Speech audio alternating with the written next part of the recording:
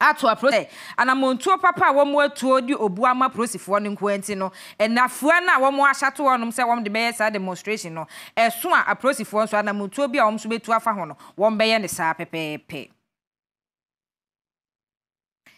enye no enti demo no obeye ne so o ya na waye no according to aprosifo omani asonkrofo omanamontuo pa enye na anu de ya womo a se womo a bebo wom ho ban afezu kra duru baabi na ombu cough no mbeka kire se enye se no omso ombebo wom ho ban na so ombekito omatu ne mom wom so ombepe private security for eno ho nsem eno no na yento aso abusua mo ya de pa Facebook ni so mo dikan a hate me hard edi ma yi no amame na emom munye bi enka nsanse ene general se ne wasokọ sese bibaifo no odi ubetu anopai eti shebi eka ho ma yenko yanim abra yeko yanim ne so no na wusu udi akire na ahwe nsem a ekoso ewo mangana mu afi yentinsi ensem fufuro mu covid-19 yade ekodi ewu a odi ni musuo beso ewiase nyina Ghana so wan spare yen wo che kakra ema yen fine na abra fiti be 2019 na yade ani trinity emempanifo de ho nhyehyɛ nyina abra yen se be ya yen horo yen sa yeni nipa di ahia ya yen tete ye ho ntem afenzu kura ye na mo a anu odros ye fa bi nkata ye huna no nyina na obi kɔbɔ wa na okɔwansi na yade bi efri nanum ba yate ye ho afri ho no na akwakoye se duru ba bi ni ye nte ho enkunta bi ma na se bi a yade no kura no ono na ebesra Ghana fo ebi a wokɔ ne Ghana ye pom di aso ye nse ye nkoso anka wo se yade na ogusu adi hene ne hima e won kramantem ha ya na ye kasa ebese na wotwemienu nie cases no ba na eba nti amantomo no so no ekɔ high pa awe a wo mo kan se no wom se wo de mantem bia egina ho no mo a unya kakra efrim na so nkran mantem nko ade se eyo hanche mu na wode ma eye aduokron na jese 90% na timi se yade no nkran hanom de wo bia ate asra pa awe a wo mo kan kura no wom se cases bi edo manim a eye 62 new cases a aba beto mo na so pe enti wom gusu a to nkra ede ma de hye setete amamna na na edi so no yenkoso a eni so sa we director of public health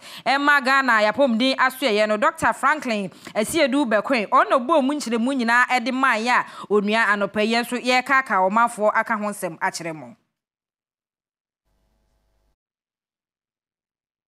eno ho asem eno no de ana chese covid no odaso a edi ahim e wo ho no nsiansa hohoro ne de empaba koso ahohoro wonsa na ni nipa di ahia nso a wasusu atwea ben no sanse ye senkran hanom yade no e wa hapa sa na mpanimfo wo mo se unyi ni no ye wa wasem ne so ya na wahwe na wabɔ homodin se enhyehyeye no ubedi so pa ye kɔ ensem fufuro mu dia na special prosecutor na so ye na se ni office pa na wo mo nsaka NDC amanyokuo no emu babia utim se wabene ewo mpa ye frɛ no de la edem kofi na opani mresantini ni na SP wo tonkra ede ba ya no wo ye papa ikura wanted na o se wo peno achi nani papa ifa hanom no wasene ha as woni SPD atete saa kosi se wo mo ankasa enrada ne lawyer eka ne ho a okopie mu ewo SP na kachi woduru honom no se wo akura no efiti fiada ikura na yabɔ mu nkyeremu a ye kyerɛ se ye hwehwɛ ne den nti wo a wo de wo ho abade a ene na asɛm mpanipa na epe ne ho asɛm ti wagrepo no na abra ne nsaka wowura de la edem kofi wode kwadu ahodo bebre ede abɔ wura yi se eba corruption a wabene ewo mu pa ana afi forgery se ye nkrata bi wo honom na se nioma bi wo honom ye fa kwati kwan abubu ahyem ayebu kata no eno so opani no wabene ewo mu pa nti na sa kwadu ya wagina so ede abɔni na ama owura no ne ho akere na wo hwɛ nim se wode bekwa akopie aseni bia na afi ni nsɛm no wafrase afi hɔ ensempana na eguso ekenkan ma wo Onua TV anafi Onua 95.1 connect akoma obrapa Facebook fo no yentimi nante abraye ne mu hwimom etimo ye moade na ma ye guy pa ma hunu se mo de akire po no aba beka enu na ehuni se na ma yakoma ato yem ti se ne mo aye no no mo aye ade pa nanso mo de monye kakra bi ensan ka ho yentoa ensem no esway aprotifo ewo enkran hanom wo monsa aka enkrofukwo bi a wo mo kire se wo mo no wo mo hye aban tade bia na se uniform atim se wo mo yaban mu nipa ebaba mbodwumadie ne wo mo abene wom na so wo mo ne ye bia na sa na montuo bi a wo mo tuye no wo mo antu ne ye etiama prosifo ensa aka wo se nipa ya ye ka wo masami oba akudin the sergeant Isaac Abe ana woni ni nuanom krofukwo mienu bi a Godfred amegbo anafe ofa don konso eka ho a wo mo kyese na no enra yakra zarama line no ewo enkran hanom enkrofo ekopie mo honom a wo ni mabunu se fa hanom na yenso yensene ha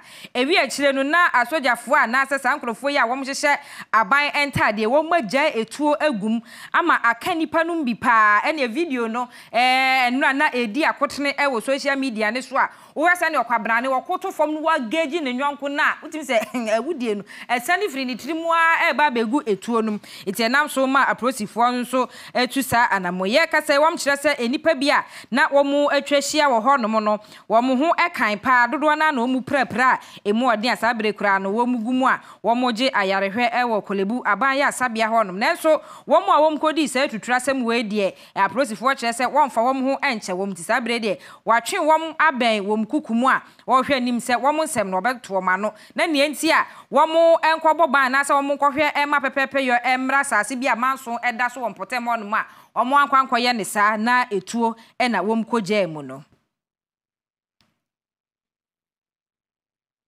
eya sampa na sa video ni se me ye sure se entoa se January be wie se no na wani abo video ni so me kohwe kakra na asojafo no so no mo do so pa ana ebikita sa etuo ya ukoto ehwe soro ansa na waje mu na bra nipa no abodompim eba nyina no nokwabrane nso eshuti eti we na mo ye eno na kire se mo na mo boye ho ban no muntimi nyade a abramu tutuo bia emfa mu mpra nipa ana munkum nipa nti aprosifo de omho age mu ide ye hwe nim se embra no bia ewo se di no no ebobo modin na edi no yenso a ensam yi esoe na wowura bia nidin Eddie Evans checheku mensa ekra ne kire se eba business mu a wabene wo mpa nti oye businessman ono akasa di ne nkwe ne sikasem hu dwei se ne wodi pa na ana no fiada no ena aprosifo ensa ka na wo mo kire se owura no watu anamon bia ono na sene mo ba wo hwe nyame o hata suru ye nim se abaya be se mfinhia du ba ko a wo ko ni du mienu so no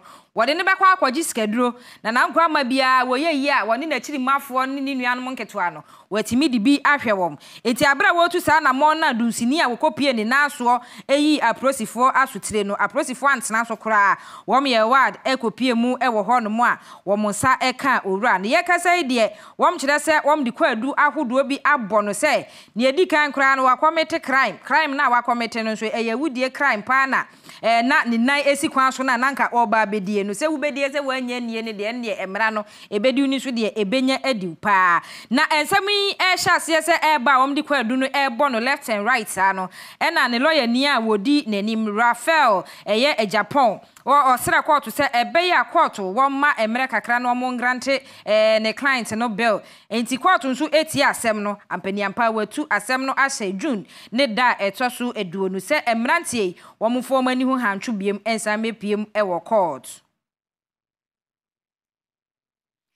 Yanko ensemfu from ani afia ni kiremu wo bunu mantemu do ma central na yedru no na besen finhia mienu nie na kwaku wili mampani na nadodan kwaku fuado wo de so ekobo form se wo ba besi ultramodern accident and emergency complex wo Doma hospital honum de asomade hye ne ko ba so obi eprepra emu ode ana se pratrofo a ye de na ba bepiem honum na nipa kono wanya ayarehwe na enfie mienu ya ye ka ho asem akere wa mampani de asokọbọ fom tutu nkofie de ma yen bia ye honum na wo ba besi sa de ne de asomade hye no enipa bi akasa kire mu se bepem na adwumadie no enhya ase se ekoso empo sa bia ye ko na ye ka ho asem no wom de honum ada ne sumu na so a ehwa no kwabrane oto ne bola egu Omampeni di asobo form yawada September da etosudu ewo 2020 mu adihye wodoma ebose esanse na oba besi accident any emergency complex a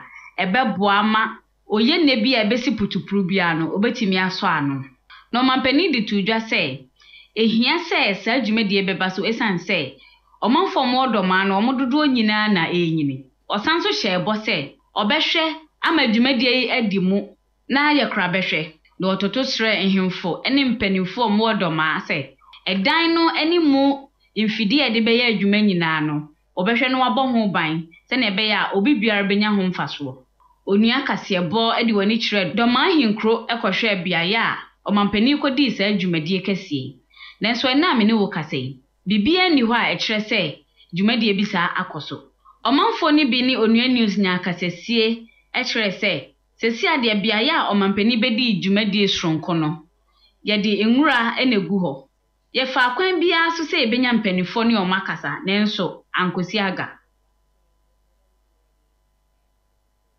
Yewie Ghana nsem ne dia na yemfie ni nchemu wo enkrofo ma so ne yenkohwe ne efri ho no mo eba na no kwasie dai alatamamu adehye bi wo ho no mo mante asem de kra ana ne nyina ye nipa bonfo bi wo ma chechire wo manim abepem mo na ase eda ne wo mo ho criminals yie ebi so kura sha da dress fine ene asore ma nyina kotena asonda ba kum ebi akire no se na bone ahwo makuma mu se be eda ne ituo egu nyame maso a enipa bese duonum ye kase wo mo afamu afre wo nkwa no yenka ka wo ensem ne kakra na nipa bia na samprempre no wo mu gina ho no mo a wo mde o mani krotwa wisi ehu nsem no wo mbo mu nkyeremu ede aba na wo mkyere se na anu kwasi ada ne yete ye ni nyina eye no kre na ye kasa nipa 50 no mbetimi de wo nsasi wo mobo akase enkola wom empanifo wom mrewa wom mrantie wom a wo mu afamu afre wo nkwa na anu ana motu nipa bonfo yi ekotu wo eye Catholic asafo baako a ewo alatamamu na ewi akire no wom ade hye ho ekire wom no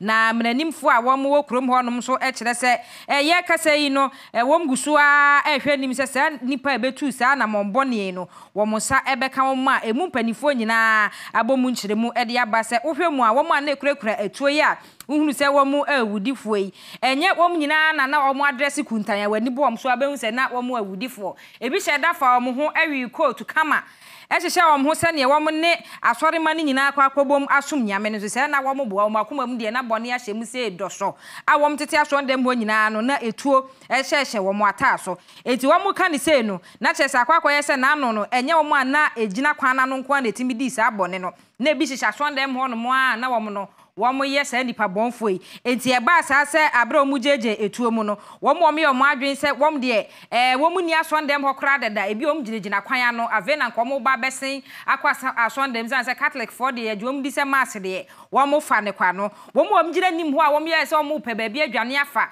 e de wom tire didi mu nyina no nipa bonfo yi edani etuo egu wo moso a enam so ma ebi prapra emu odne a ye kasai wom da so ada ayarsabia eje ayarehwe dodo na so de enkra no ekire se wom afamu ahre wom nkwa wom aboboa no ede aba se nipa ba twamu aduonum 50 de wom afamu ewu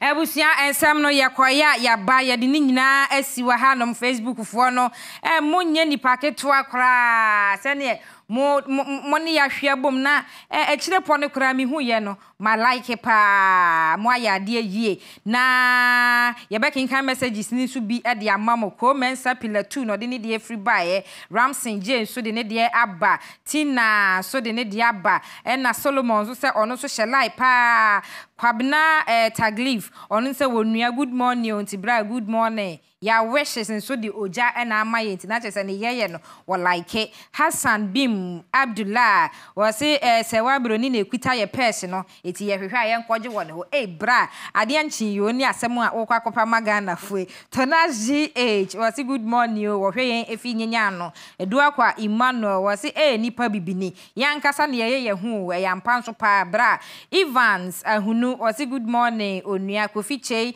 ense good morning Amadu Koni or say or pay fi azim Emmanuel Kwame was it that ma appear could be way of a seni sisi o nti wa wo sisi yade aduro no na watwa mane ofa ba kope was ni sisi minim se Nigeria ni so mu ayi kels ne na ekonti a ni nyina ya no mo aye na dom ewo ho Emmanuel Rexanan wodi en makan bi amma de Yakub Abubakar was good morning onua Charles Asamoah so se o hweye na pa kwasi afron so se o hweye moral lesson se o shelai pa John Kingsley Abakan say good morning Odache Yakubu you see so abema ya chenwa ha Opening Redemption Wisdom say good morning onua ne mu ye nyina ye ni sopa Calvin J odin hwren na abremi anopai Sheila so say odin hwren abremi bi na ablade efie kuma na ne de no di free banti ono say ohwe Samuel ye boa ewa ha money maker so wa ha ode hye ba Kofi Kingsley so wa ha na Nicholas Saban so abepiem wa ha bi Ignatius Yankee Oshelai pa was Italy na ohwe efi osikani kwasi infum was Ekufuado de mampani waye can promise enonam wahebo asha nenso stella ye hunu hwe dan kruku eyo ye ne bra yate Gabriel GH Gabriel wase wo hwe pa Evelyn Owusu ansanse wonua Maakye o eti ya enua John Kofi osei wode ni sakata na nim ye hwe osei alatansem na mekoba he no eno ana asha brantie na reho a wode ni sakata na ni saa no Efia Diamond one ne maame Dora J wom se wom nyina wom hwe anope Steven na kwanze se wo hwe ye bi ena William Avonyon se wo hwe bright techin se wo hwe na covid no ni hu sika no ewe sempanifo se wo de covid no o ma bebu covid hon konta de a kire na se covid no da so a increase dia ene se ne moto hon kra de kire no mo mebu hon konta so e man sanse na no foto no nkra ne kire se na sika ebi day inside pa obi asema wode ba na makan amano no ya frempon manso ono so ehye hanom Kofi Chain so se wo hye lai pa na Fati Ahmed o se dachi meni sister Aden me imperial for no pay why Ghana brain se wo hye Mafu Joseph se wo hye na Owura George Wusu anzo se ono so hye lai ntia ya yemoni din bi bra se ya gbo din bra prince se dachi oh Prince asam na ade ba mesrew afro soro ekọ ntimpatwa ya na ade ababiem Linda Sanso anso se wo hye lai na Evelyn Owusu ansa skills sister oyini achiasefo nso aba na chese ya bena mpoma ono so se wogu ha bi pa boaten yawo wo so hwe yen efi Dubai na messages no edoso pa Louisa Peggy so hye lai Kwame Anointing so hye lai ena Fosu Spence and so shelai ya emos so shelai wuti udi ana mesro na wahu se me do shine na ma e bia me mbo messages na wo de buy ne say general watena se ne maje mu e de amano Amuzui Emmanuel wo se wo hwe ye efi Italy ena Shadrack na na je se o hwe ye pa Yakub Ali se ye de mufua Felix Akito ono so ewa hanum bi ena Steven ya dogbe so abemaye Onua Maakye o eti ya enua bra Mafu Joseph Misra Otechima na adu de ni free buy na so mabo udin dada Steven Nkum so se Oshelai ena Charles Entwin so ababi ena ya Frempon man so se oguha Bismarck Jack nzo se owahapa Champon Bernard munyina Shelai dia na maminye mu na mimisa General say waye krado anenso ma me fa me nsa bi nto aso ansa na maje mu kra e de ama no why Daniel Kwei say onua wo doyen papa na Bright Bavia ono say good morning onua na me pe wo mo a wo di kan de wo mo de ba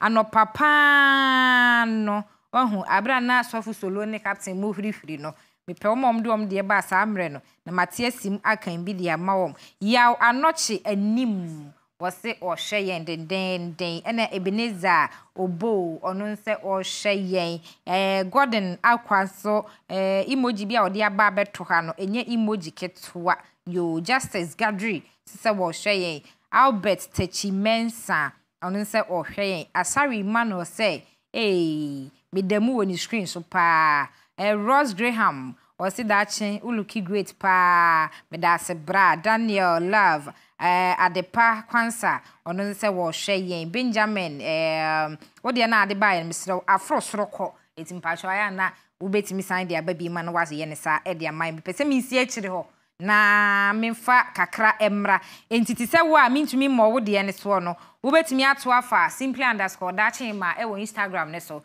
mi simply no enye obi ade ni bia SYMPLY no ato dash e de dachi ma no ato aso wo honom wo follow na afi messages no wo de afamu e wo ho me pese me kan Instagram for de ni bi Emma wom sanse wom ne me betimi atwema nson MPH wo say good morning onua we me kan efi IG ni so eti wa do de beba no meye ne sa e de amount Victor Serial ono nse wo hyeyen pa na Goswe Kofi nse wo hyeyen John Ganyon nse wo hyeyen na ene metumi attack ni se ne mo do so ikojo stakes nse wo hyeyen Adwo Roberta nse wo hyelai pa eti munyina sister Edam asese anopei mo ne me awa behwe bom January atena sededa eti That's what to say Adam mo pa sa ho ye na ene me ni adaje Oho ye de ye wate that's wate and then many adaje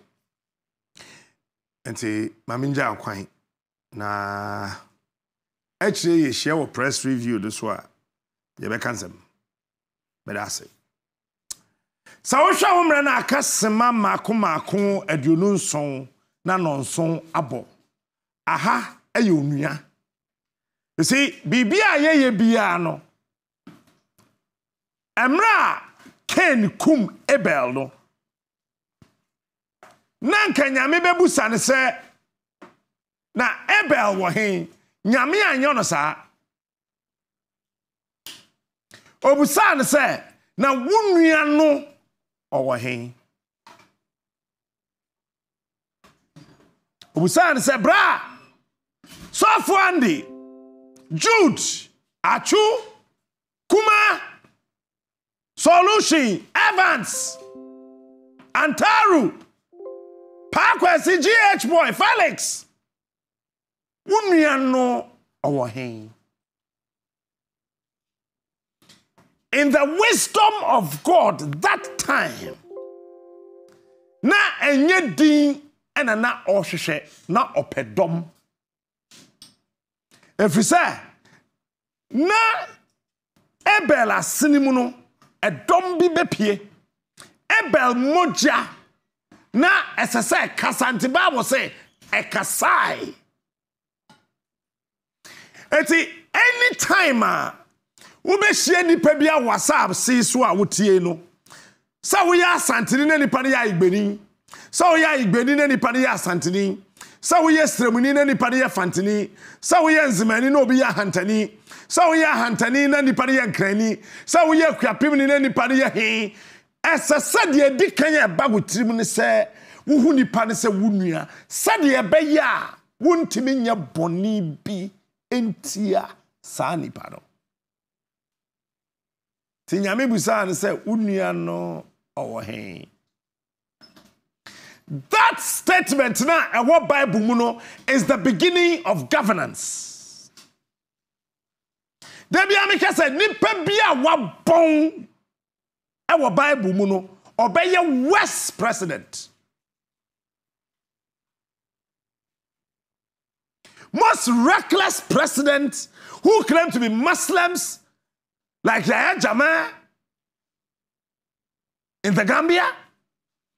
Most reckless president in the world who claim to be Christians, who do not understand the Bible. Ayan Krofwa wanted the principle of Uniano Owahen. It is me a president. Let me ya Kenina Achu if you vote region. I don't have to look at her. You say, "Onye baby, I'm feeling but oye minya." Because every na many are the same blood group. Saka kwenshie si na me pra. Ana yare bia bobe na ye hia moja mamia. Ebia of Revolta region. Me ya kani but achu moja and a bit me.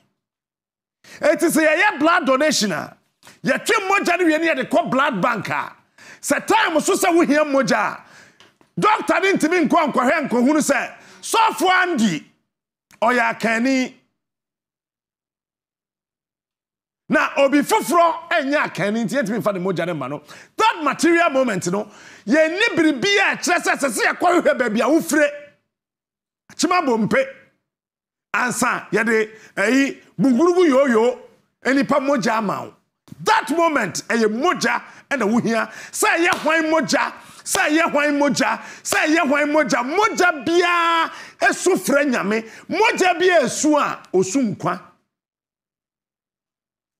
eti Abel moja etiem frɛ nyame no osu nkwa fi se moja ye nkwa eti ɛhɔ na akanie leadership ɛhyɛ ase wɔ Bible say obi hand over the baton over to you Esesa woti ase se nipa bia owo wase no oye wunua emfa hu ne ba bi ofire Who bet me a ceremony as president Sabahama? Wo twa ho ahia ni nyina no so wo fi ukrom so wo mfi ukrom ese so wo so wo ye wunua se de be ya boja na ewo mu no wo beti asese the same boja and wo mu mama ka history bi ncha fatu utrim Dr. Hilary Man so a ceremony the first time onya malaria +2 Dr. Du Bois and no the youngest doctor Dr. Ketwa and no Hilary Man efisirem Du Bois fantini what check it or no any Dr. Hilary Man moja no na ye pe it's a doctor na or share president no ono na sande ne ho call ye say sa na te dia ye nya sa blood group no say ya bi e wo ha ti montwe mi moja na momfama Dr. Hilary Man it's ye twe fantini moja basrimuni Onua Badafo ba kusule Abubakar oh I don't know our huge mining concession Onua ofisirem yadwene mu wo oyare na ohia moja enam fofo ye call ya ye kosra no Onua ye fra branch ye bi lamte wani ye ni na na kwa pam secondary school oh I don't know ye do why ye check your blood group no na me moja ntime ne nko ni krom ni Israel ni na oka ye ho aye koye no na ni moja ni moja nko age lamte a o ye nkrani boja enu na men ena ni Israel ni beko it is a wohwe boja gu a nyame busa wo se wo nua no wo he because there can be a time there could be a time boja wo mu no wo be hia sa nipa na wo hwe ni moja gu no so o ma wo moja na fa ya ade fa wo to if you don't get it forget about it yeah to so bi o ni say governance it is our de governance it is our de Onua said ye nyame si bo be ma no oboye static wani said ye be ma te no sa na te no ba esesa because oba be ton niam nyina including be ma wani from me my experience e ma me ensa pe na wo mo wiase mu Onua a very strong woman oh I don't know sa wa na wunya kan sama no wasoso wani dabi mempere we yenye ni say me pesa we ye ni say me pesa we ye ko ni say na yenye ni say wo pesa to Toyota me pesa ye to Mercedes Benz wo pesa to Mercedes Benz me pesa ye to Chrysler strong woman then you have a very industrious woman or cash onu so ye adwuma or ska it is a what ade mana en sheda anye ne fe ya wa ma bi etesa wo wiase eti wodi ade ama na wa hwe anim na wasere na wa hye da ka thank you ba hwe na ni kosua o ka cho se ti de wutimi ye nyina ni Onua because e woni tirim say obetimi aya adwuma atode e chance eti wa ni suo no wa respect wa hye da ka thank you fia bi but when akoma mu wo hwe the nim or catch that was say bullshit. We are and then we have a wise woman wani who in the midst of her strongest ability wani a wise woman oh I don't know in her pride wani as an industrious person hey she would love to lie low to show you the respect and the submissiveness as a man. you get it Sana memote ubenya abanya opeso di tumi Onua etu ubenya president ano ya candidate wa katwa say ye be kire obibi kituwa bi ti say de kire omo atiwa no you get it odi tumi instead say obeye bibi ubenya abanya di onima ni sikawia cash they have the money to buy whatever they want to buy they have the money to get whatever they want to get they have the money to actually flaunt it out there na uria wabenya abanya Obra ne ho asema ne manfo. Na waka kire won say, and into we here hospital. Enie, we here school. Africa is rich and not poor. We here kwan. Enie, why you nyina ma wawie no? Aban kuro no besa bra ne ho ase. Ama wo say, ono wo na wo de ne baaye. You get it? Cause be man na ye oba ho ade. We your oba na okare wo sika ma be ma so onko ye ho ade a wadwene nya dwuma. Aban bia ne ho to abama na ho.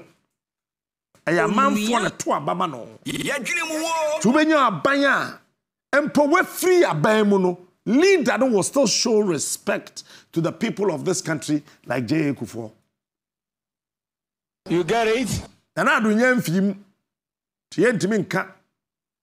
Like John Mahama. Says I former president in Fellow Ghanaians, Rollins record. good evening.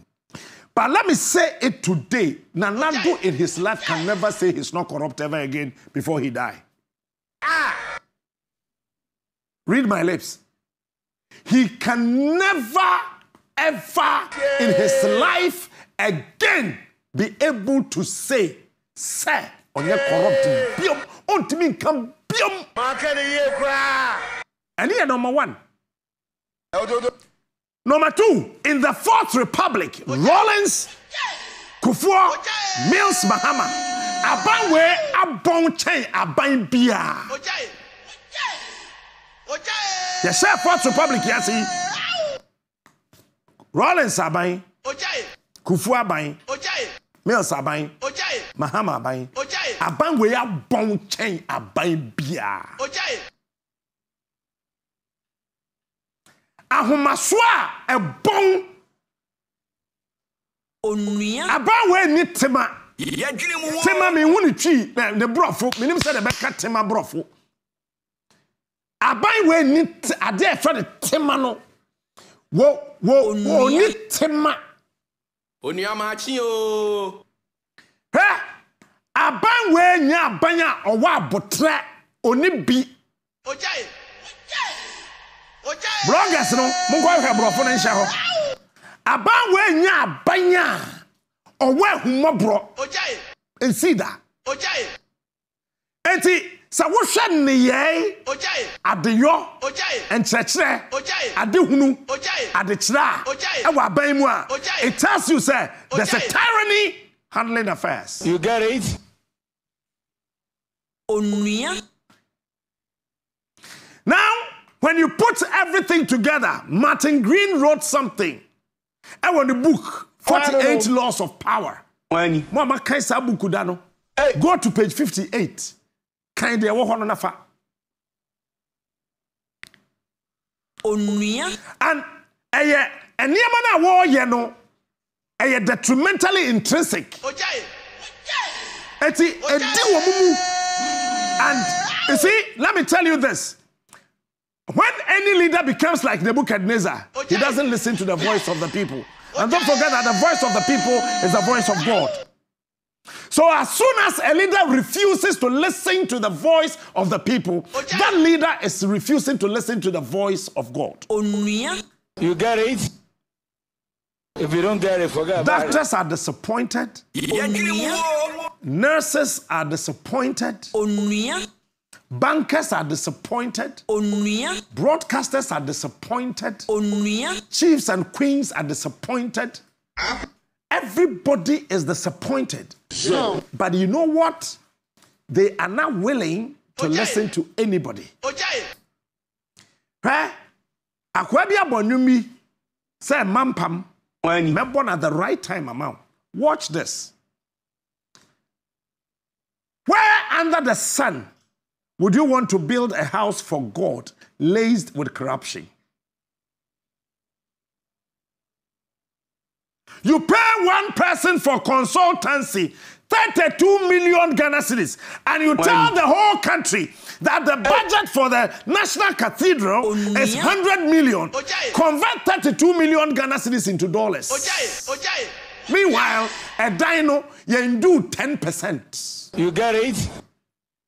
Assuming we are 10% stage. Let's say we trade 32 million Ghana cedis as consultants here. Who be do 90% ni etua say? Enu na men. Chese wo yo mekura mfa ne ho.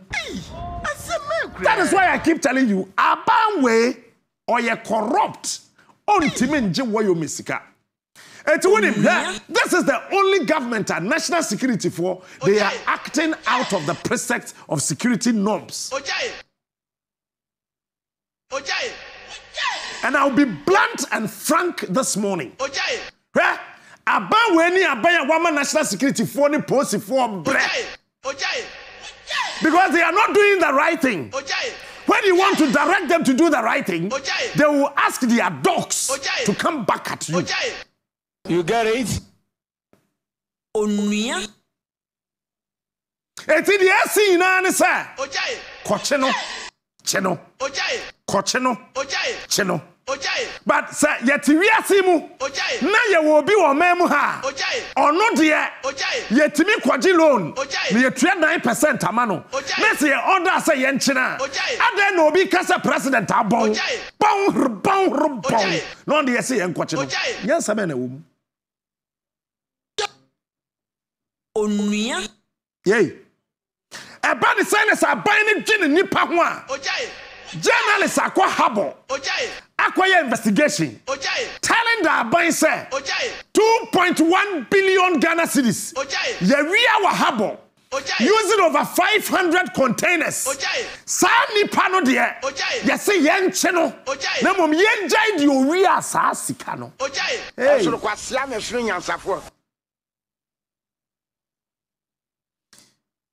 Chale. Hey.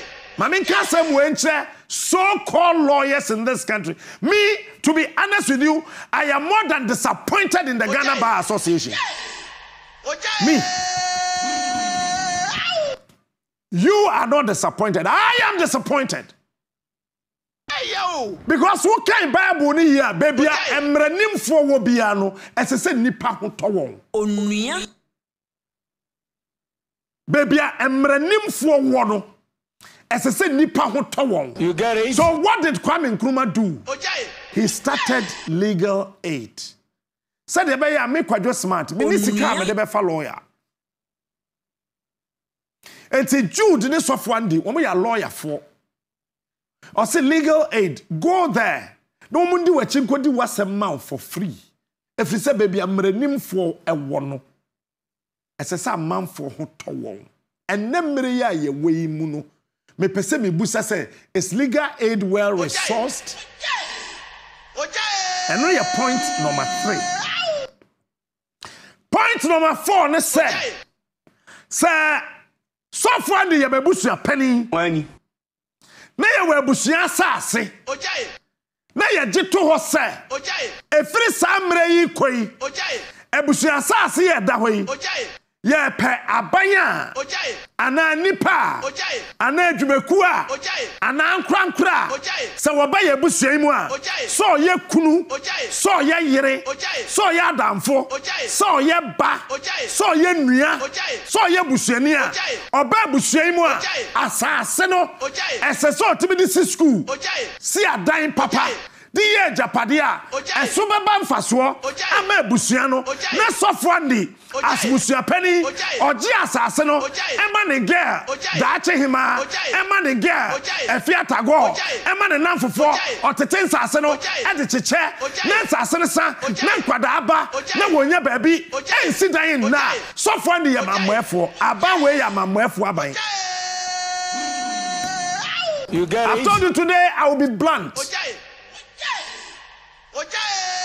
And I will do everything humanly possible. Baby, I'm Mr. Chuaka Chairman, and I'm not there to. You get it? Onua. And I mean, can't you be asking what Jimmy? You get it? And I mean, can't you be asking what Jimmy? You get it? Maybe Mr. Chuaka Chairman say your Tuesdays are dangerous days, and it is true. Nabwachi through move the third. And to say, you were sassy, and were Ghana. Siemiye na abai etimeje asase eti dano no Isaiah kachre won say asase tie onyankopon asem meaning say Isaiah was talking to human beings. Oh, I don't know. But because nyame de dote na bo ni pantino, Isaiah person o kire say every human being is a land. Onua. And you can plant something. Ubetumi adua bibi e wo saa asase ne so. Enti ye fra me kwadwo smart. Tie me. Ye fra me kwadwo smart. Adia ewo mimi mu anyame dua ye no. Eye mema sase e na nyame dua ye. Now, when you take Mr. Achu is another land. Esurade a ye tumi dua ewo. Enti ubetumi adua koko won kan asase so enye ye. Uko sehwe na wudua ebeye ye. They are all lands, but God chooses what to plant. You get it? If you don't get it, forget about it. It is asase da homa omanya yenton. Asase da homa omanya yemfa nche kwasea. Asase da homa omanya yemfa ngura topre. Asase da homa omanya yemfa nsai niema. Ye di asase ya de ma oman eni nipa ete oman nim. If you don't get it, forget about it. And don't forget that Job said, "Se kansa wonfiti ase ketwa sadanya mema wa wie ya ye kese kokoro o wie ye no beka ase na sika me wono ya asase." So money is land. Enti wo won so economics wo school no wo mo ye wo ma de bi no se yesi wo bebie company a de be bia ye ka capital a ye beka kire wo say land is capital. And ameboa. He is smart. He is unique. He is the best. Say ya me no ka say ye tweet ya S Gracia to say de ya dwen ni fie. Enti togbe afede. Issue statement say and he's entitled to that S Gracia. But no him say a trap. Togbe, it was not a trap. He is smart. He is unique. He is the best. Captain Smart is the king. Now, already, you see, let's say, me, my catcher said, me woo koba bioma me person me feel like because all efforts I have dealt with a truthful person. You get it? Truthful people. You get it? I before me no one nanting na wo mabrabo me ba mu no. I before any sremufu me no one nanting, none of them ever lied to me. If you don't get it, forget about it. None of any ceremony or any aibeni ever lied to me. There's one thing about Evers and Nordness. We are dear non-pa. He will walk to you straight, devoid of fear and anything, and come and tell you. Once I talk about the Edeko. Hold on. Once I talk about the so-called Sikana 360-something thousand Ghana cedis now. You see, you travel as Graciano. Or says a mutia as trap there. Munjumusika. Togwe after the call. How many accounts in this country? I can't afford to say. And you tria by Sika mana. Over to me, I can't say what is Sikana soon if you intimate pet to J before. You get it? Letter in that one, I will not waste my time to read it. Nabwachi to remove the third. And yeah, no, na me can't say where's we assassin. Number two, yes, say Ghana, yeah, economy no a queer economy. Na baby a queer will be a nipa war man no here assassin as what me a queer. Listen, men and F1 so catch them and say, ye queer wa dream, but no buy a free assassin. Hey. Men and F1 so catch them, let me do a kube. Or some men and I say, yes, grandma, or say, Trassi, na men can't summon channel. Na men and another free a queer pima do crum, a babet na go moi. My name is Mamma, Essikua Baye. I'm Messia one and Aquacubicham Warren will crum hano. The amazement and another catcher me, Mamma, Essikua Bia, catcher me, and they say, queer, ya wa dream, but no buy a free assassin. Onua. Ya dream war. And then a man called over 200 acres of palm. You get it? To do over 200 acres of abe. Edria could be 36 acres. Onua. Kwa Central region na komisa Kongo mo ho na komisa. Medua ahwede ya mafia duru be be twa mahwede ya koye nsa na ma ye mo cash. Ya dwene mu. Se no to nchen. Asase sese eda cantonment ne la born in Potemwa. Or Sergeant for Dr. Kwame Nkrumah in his wisdom. Go and read the 7-year development plan of Sergeant for Dr. Kwame Nkrumah. Or say anytime you keep farming away from the eyes of the elites, the villagers will stop farming. You get it? If you don't get it, forget about it. That man Kwame Nkrumah, I don't know. Yehowa, adwene ni mudia wo Kwame Nkrumah tim no, bo hom prince ona facha me why mesrawo. Mesrawo. O say emre bia wo be fa kuayo. Every won wa se wa ko school. Won wa se wo nimdie. Won wa se wo ye lawyers. Won wa se wo ye doctors. Won wa se wo ye presenters. What time kuaye free won chenya. Won klase na. Esese wo ye kua no, won ye kua no da. You get it? Eti Kwame Nkrumah den no ye. Onua. Oje asase won kran. That time Pacho obedi president no. Na headquarters no Cape Coast. Mwa. Ghana national headquarters e Cape Coast. One abrofo no kwatena ye. And he moved it to Accra. Or the bank can we here oversee the Flagstaff House. And Oje asase won kran say dachi go and read the 7-year development. Go and read page 208. It is there. Or the 7-year development plan of Sergeant for Dr. Kwame Nkrumah. I have a copy. What did he say? Or say Accra will grow and the elite will decide to live in Accra. Accra will grow and the elite will decide to live in Accra. Show them agriculture and they will send it to their people in the village. It's Kwame Nkrumah over 100 acres of land. It was a Yemfanye agricultural engineering school. Aban bi oba ye bia no sa school no ho.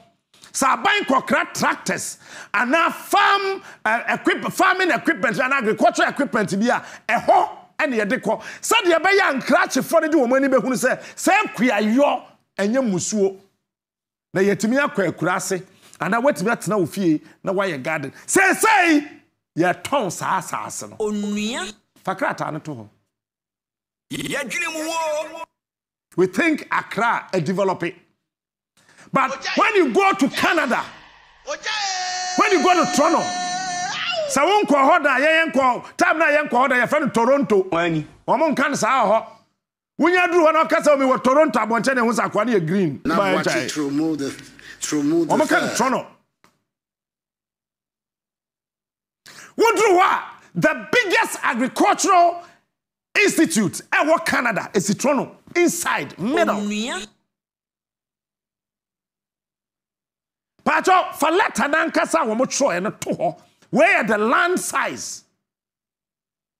When him say Ghana banya kwaji $32 million concessional loan. When Aquakra tractors and in Yama Hodwa ye kua. Yes, see a hoya de redevelopment. Redevelopment be yes, see a toma and crack ye che ama individuals SCC adan enti nkrofo ne sesa tractors ne mfiri ho patrol tractor ne di kogu hin agriculture minister I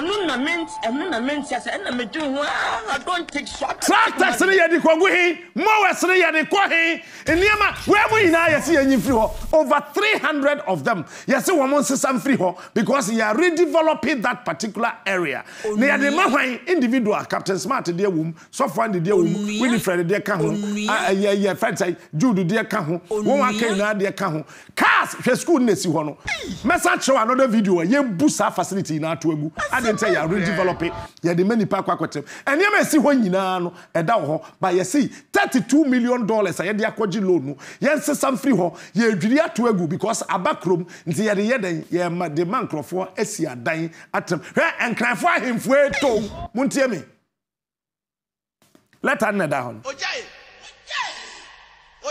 Me, I am sick and tired of the stupidity of certain things in this country. Yes, he proposed comprehensive redevelopment scheme, Gifford Road site for agric mechanization. We'll refer to our earlier letter reference number so and so 29th March 2022, notifying your office of the need to relocate some structures and equipment within the area zone for redevelopment. We are there now, we'll relocate the structure. Yeah, Jimmy, sorry, I choose my main candidate. Then Captain Smart. We relocate concrete structure. We be to abrosa na si wona akosi. Onua. We be to akosi a Lands Commission. Upon a review of the ground situation by the Lands Commission to ensure optimum use and utilization. Achuma menka ba kope. Si enjini ya.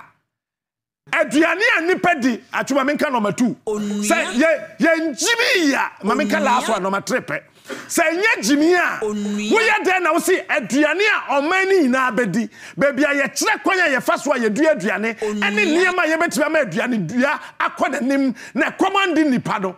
We say upon review of ground situation by the Lands Commission to ensure optimum use. Sorry.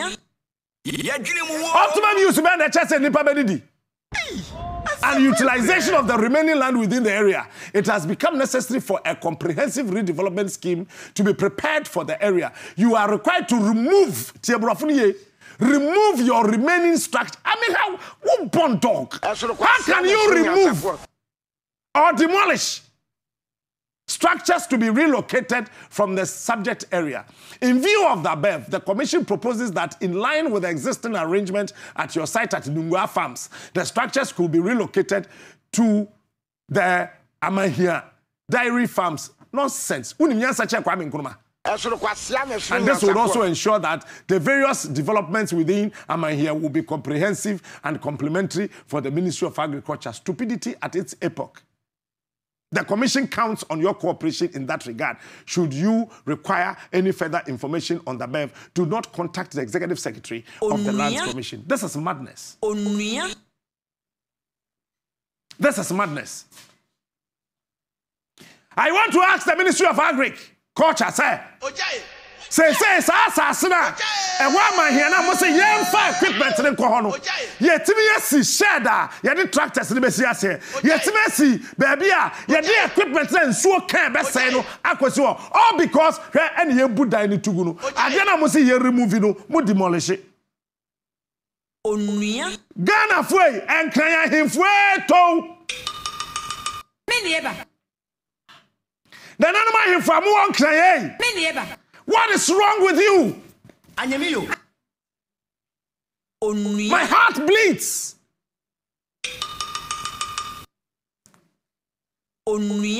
Sir, baby, I just too often. One a catcher say we can build the most beautiful ever agricultural college there.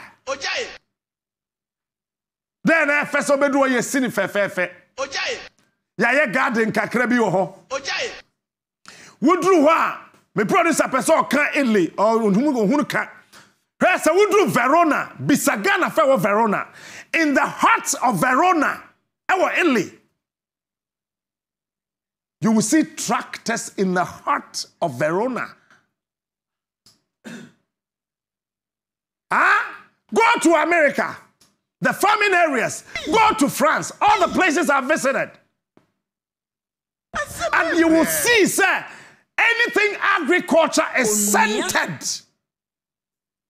You see the basis you are dying. And see, you appear Diane quite sa. Because Chromopho and be a Diane. Now, Wokwaji concessional loan $32 million. Ecotoniama. Pacho, roll the slides. The directorate that be for first one, bra. We a second one. Said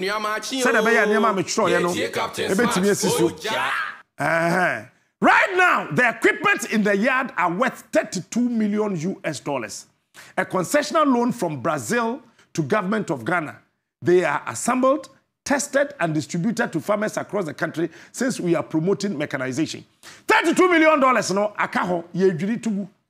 Eti yensesa niam ni nkogu him. Maybe Lands Commission Executive Secretary. Are you a Ghanaian? Do you eat? Onua. Who did he? Onua. If we are thinkers, we will come to appreciate the fact that Kwame Nkrumah Kanye, page 208 of his 7-year development plan. Africa is rich and not poor. The directorate also serves as a learning facility for students from Kwame Nkrumah University of Science and Technology 1, University of Cape Coast 2, University of Ghana 3, University of Development Studies, and other institutions who offer courses in agricultural engineering. This is agricultural engineering. Students come on regular basis as interns to learn practical engineering in terms of operations, assembling, maintenance, etc. in daily basis. You see, you're in Tungu, Crawford, private residence. Now, so one yaria, who see that now them when you're in India, when you bet is all training. Farmers will not be able to have timely access to agricultural machinery and equipment should they succeed with this selfish agenda of taking over the land. Onua. Ghana for then a high. Ghana, Pacho. Come one, take me. What is wrong with our brain? Oh, sir, me can't sama. Me won't say station be a so to me chaso. Me can't say me can't. Foreign affairs land to ho. Me won't say station be a so to me Germano. Or the nano ne can document be a. Timijano ye de new year. Oh, I don't know. Intina masha see free laboni. Any cantonment to Hobano. Atomic energy. Asasi akwame nkrumagye to ho. Ewoga West. And also yesi ye bedwiri aton. How can we expand University of Ghana? And also documents no be ye china. China ye wukuada. Then a higher drain. When you say ya me no ka say Accra Psychiatric Hospital in Sasini na no asa. Are you aware? Na nanu ma hemfo amu won kan ni me na me. Me ne eba. Hwa man careful the next 20 years ahead of us and can for mo be ye mobo ache any tribe in this country. I am telling you. Opa mark my word somewhere.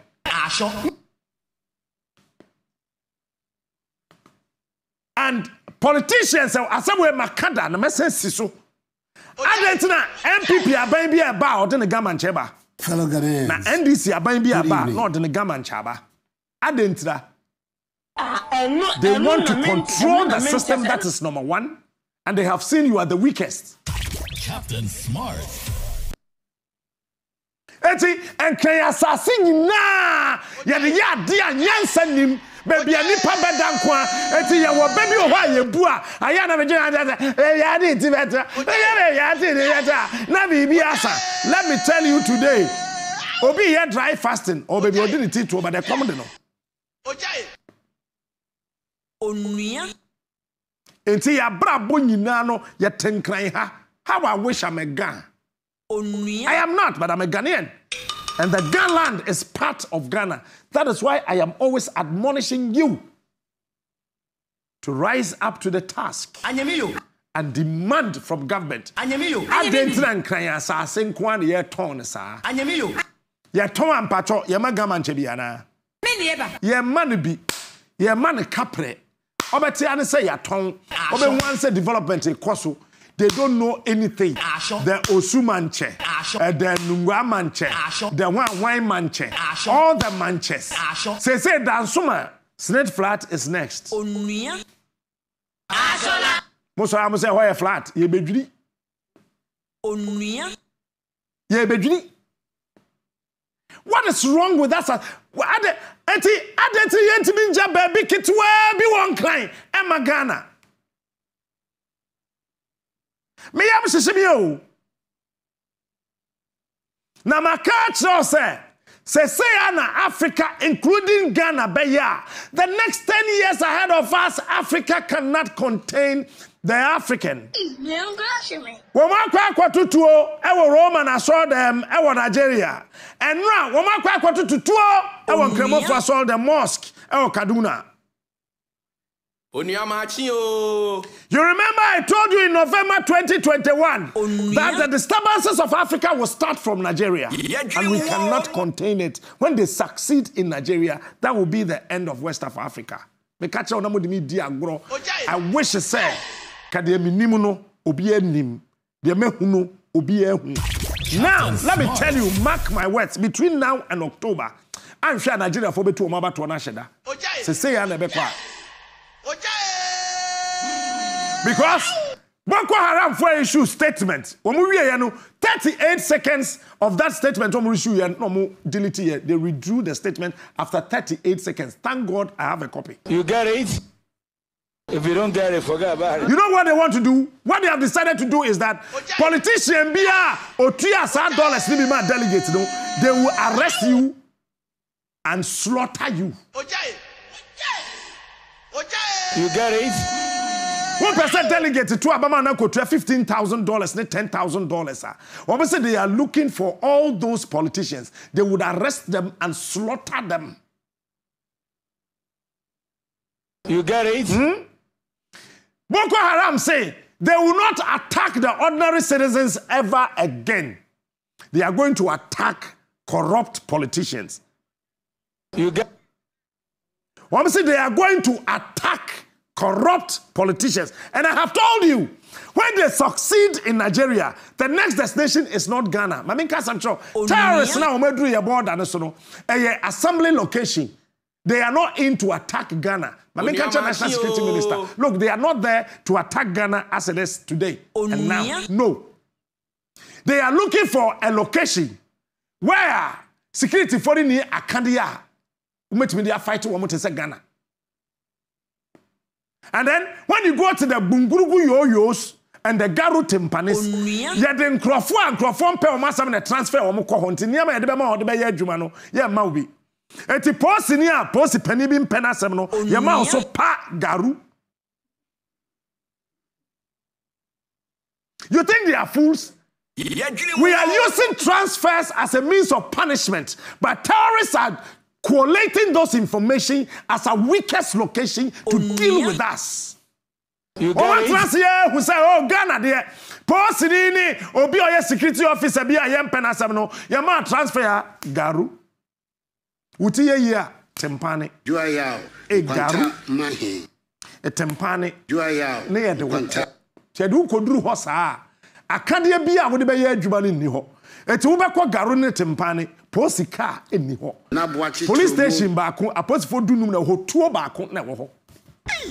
Na wo wi ana national security coordinator be ka che say post security officers e ho ho no. MB on alert. One man AK-47 one for 15 police officers. Who pond dog? How would they be able to fight those people?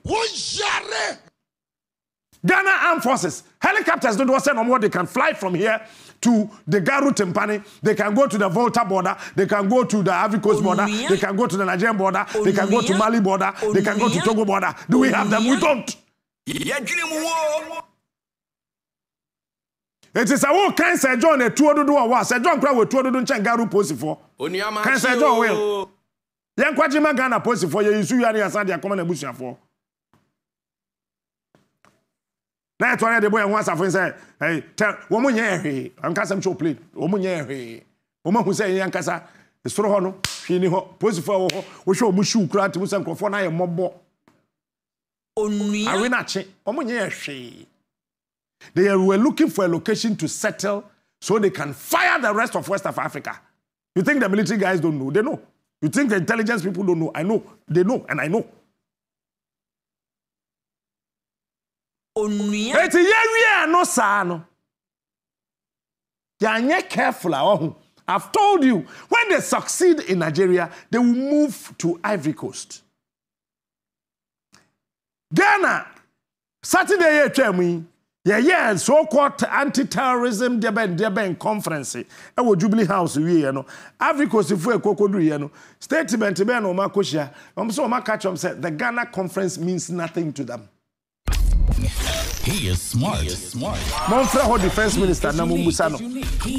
No, we are no Busan said, Captain, you then know who you're not here. Statement, Almost said the Ghana conference means nothing to them because it was hollow and carry no weight. Omo ye Ivory Coast. One person who try Ghana who in Asia.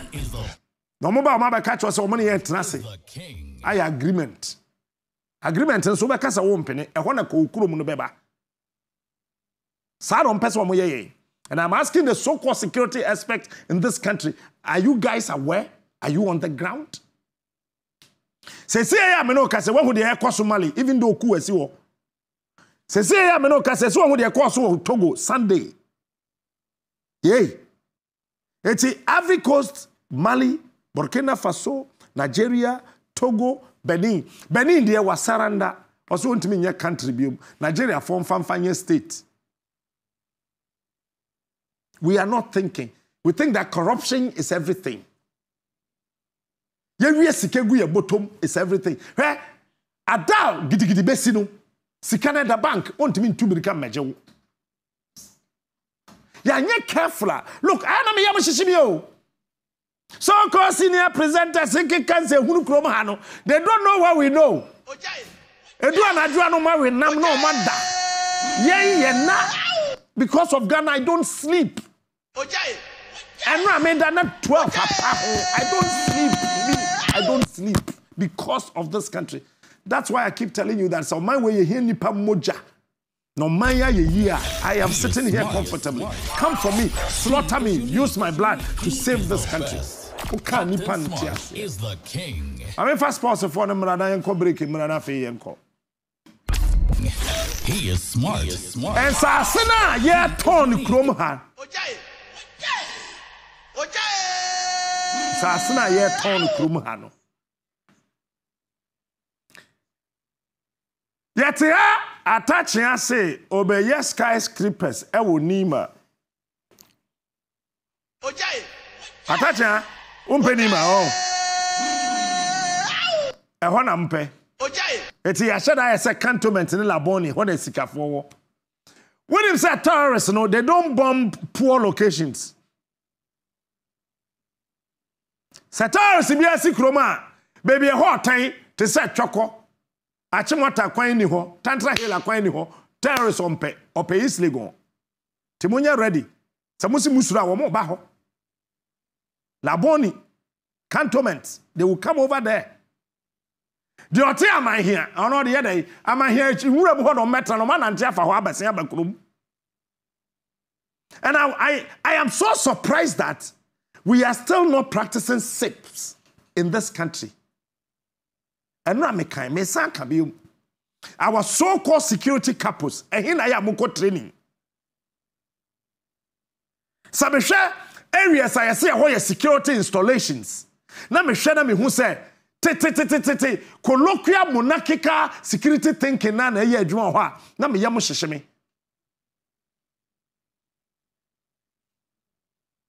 na say anye careful a eda bi ba ebe hadwen eno na me ne obi di nkomo na me bisa say adenti na Dubai fefefe terrorists enko.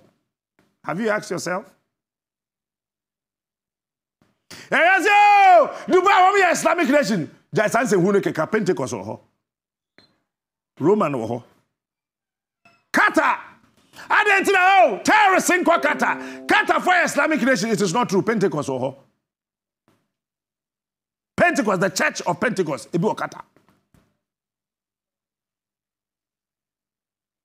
It is not true. What there is, and they say. I bind what these countries know. Oma shall say a day. Omo di sikano ya de papa. Look, America is a corrupt nation. Winning Price Waterhouse. Omo a corrupt nation. Uko Dubai ya. Sikana abayne jeno. Omo di ya ade ma manfo no to nti ye sori a minister bi pese odi ga bia. George nko Dubai. Ah say. Ya hono mde wo mko. Wa kura country kura mu ahye wo ho ba kura anye yie wo ntimi mba wo country wo ntimi mma wo Ghana je wo ho koba wo Dubai ti mu bu atopa wo Ghana mo ho ntimi mma aje wo ko Dubai wo bu atopa 3 na ho aba. Those people are thinking. They are thinking. Me yam shisheme me yam shisheme. Apejabra, Alfredo bra. Apejabra, Alfredo bra. You know, me yam shisheme. My number one yam shishi. Where's the one of petition bien for yam? Who's the one of petition for yam? Only dia. Most of my yam shishi when you be now. Careful. Oh, yeah, they didn't say, I am a bit hard. Some of here. That I don't know. Nyabutre. Maybe and then many time. Nyabutre. I said no person. Nyabu wo shirt near guy. Efe pa. But that's also person young boys hwehwem bi say. O ja say. Na me gyina hoi. Me ya dai. Me na na do mfie ya pe. Na me kan no asem na de. And I don't know what person will me free. Me nyi free but top na show no. Shirt na there oh. Come up. Ope. Yes, except me cause bless or him or here she say. E ne bo aso nya de o. More price. Jai. Say. Wait. I put on to you say. Jai, sir. Jai. That die haba. That pacho. My na e ho komra. Gudacho ene adaji ni so. Mo make sure say be 8 pepepe. Eso na haba. O dey eso 8 ba so. No 1 minute 35 minutes. El General. Pure.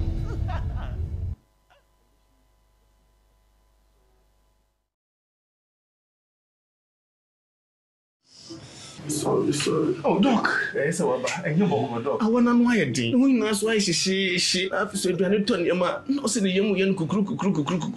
So your stomach was up. Said the young. Heartburn, so I said, "Be calm." And then crying. Meaning, said, "If you be forcing, I don't know." Test results natural say when you malaria on the moji. Yeah, 3D. Yes, malaria. Nani yem no so we no here. Tinatet tomac and a tinatet malake. Famano nano ho betono.